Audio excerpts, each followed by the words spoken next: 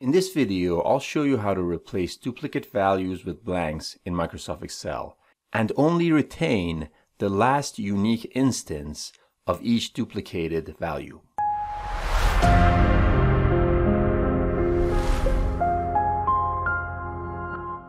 Okay, so in one of my previous videos, I showed you how to replace duplicate values with blanks in Microsoft Excel. If you haven't watched that video yet, the link is available in the description box. And in that video, I went through how to replace duplicate values with blanks and only retain the first unique occurrence. In this video, I want to go through how to do the same thing, but only retain the last unique occurrence. So first, a refresher on what I did on my previous video, which again, the link to that video is available in the description box. So I have a data set over here called order dates, and it consists of a series of dates which are ordered in ascending manner. So the objective here is to remove all duplicate cells and replace them with blank. And in this case, I want to only retain the first unique occurrence of each duplicated data grouping. In other words, I want to only retain these records, which I'm highlighting right now, January 1st. And as I go to the next data grouping, I want the first unique occurrence of this data set as well. January 2nd, January 3rd, and that's it. And I want everything else to be blank. So first, I'll show you how to do that. In order to achieve this, we need to use the formula, which is currently displayed on the screen. So first, I'll apply this formula to the range. Then I'll briefly explain how it works. So here's how it goes. So as you can see here, this formula has returned the first unique occurrence of this data grouping over here, which consists of January 1st.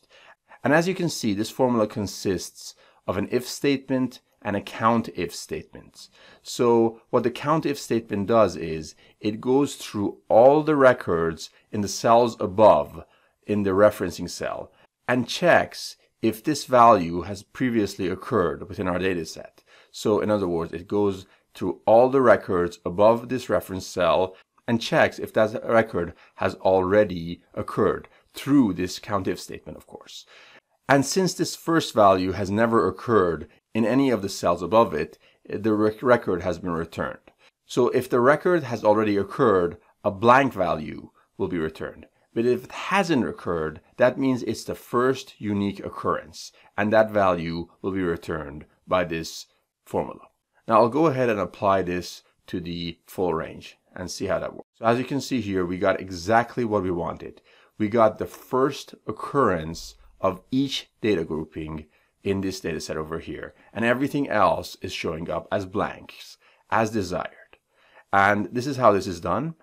But what if we want to do the exact opposite? So we want to replace duplicate values with blanks, and we want to keep the last unique occurrence of each data grouping. How do we do that? So I will explain how to do that in this column here, column C, but just to clarify, this time we want the last unique occurrence of each unique data grouping. So in other words, this time instead of returning the January 1st that occurred first, we want the January 1st that occurred last. So in other words, we want this value over here, this value over here, and this value over here. We want these three values to be returned using the formula. So how do we do that? So to do that, first of all, we need our first formula and we need a helper column. So this could be done by referencing the previous formula which we applied to return the first occurrence.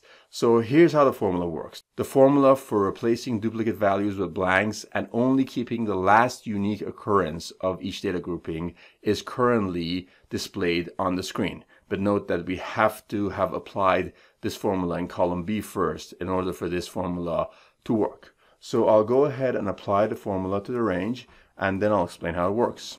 So this formula consists of two if statements. So the first if statement here says that if the value in the next row in column A is null, then you have to return the value in the reference cell.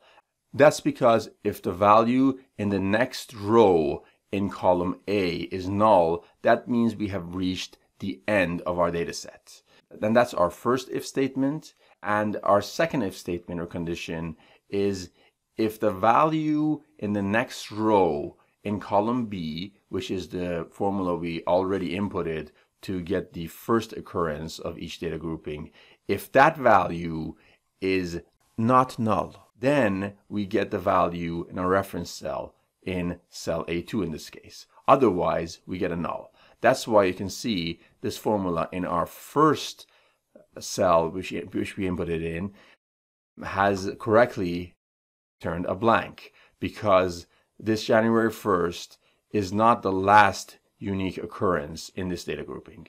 But let's see what happens if we drag this formula all the way down and apply it to the full range.